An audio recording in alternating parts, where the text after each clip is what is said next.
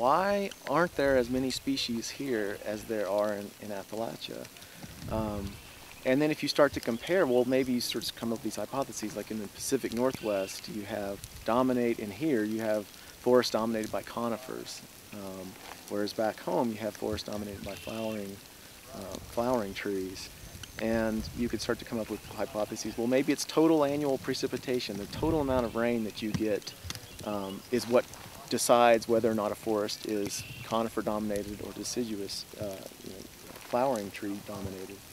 And it's not that simple, because around Seattle in the Pacific Northwest and East Tennessee get about the same amount of precipitation, total precipitation, but it's the seasonality of it that really makes a difference. And so in the Pacific Northwest they have really wet winters and very dry summers. So water is most limiting when temperature is most conducive to growth, and that gives rise to conifer-dominated forests. Whereas in Tennessee, East Tennessee, precipitation is generally fairly consistent across the year, and so flowering plants have a more competitive advantage. And broadleaf trees have a competitive advantage back there. I'm Frosty Levy. I'm a botanist, and I work at ETSU. What characterizes the forests in our region are their diversity. You know, we can walk around here and in 15 minutes we'll find 40 different species of trees, and that's what makes us unique. You can do that in New England and you'll find 6, 10. But we could just stand here and go Fraser magnolia, red maple, sugar maple, locust, American ash, yellow birch, red oak right there in the canopy. Here's another ash, there's a buckeye. We got a dozen by just, cursory look around. Rhododendron, magnolias, the buckeyes, the basswood, the hemlocks, huge tulip-poplars, which it'll take 10 people to put their arms around one, and gigantic white oaks. Sycamores. It also has a maple-like leaf. But the easy ID is you look for a tree that has smooth bark and has initials carved in it. And what is it? Anybody know? Beech. People love to carve their initials in beech trees. And I plead guilty when I was a kid.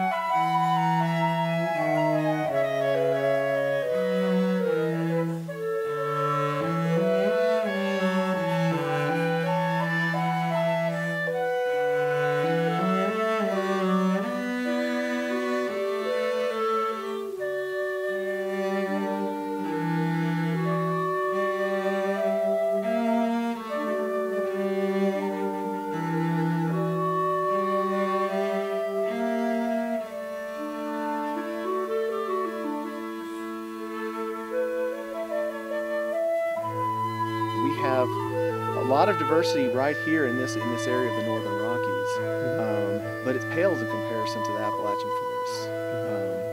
And I think there was about a 5-acre plot of mine in western Virginia had 65 or 67 tree species or woody species, and we have only about 25 to 30 in the whole state of Montana. Yeah. So much. One of the things, so I can talk about the diversity, I can talk about the fall colors, I can talk about the spring wildflowers, but it's the songs of the forest that I really miss more than about anything. I miss the wood frogs in the early spring, and the spring peepers, and the chorus frogs, and the katydids at night in September, and the cicadas. I miss the music of the woods back there. so much. I mean, that to me is when I close my eyes, those are the things that I long for, are those songs, for sure. All the other stuff is important too, the diversity, I miss all of that, but I can find enough to keep me interested out here and learning about, but I can't, there's nothing, I mean, there's a lot of noises going on right now, but it's not the same richness as it is back home.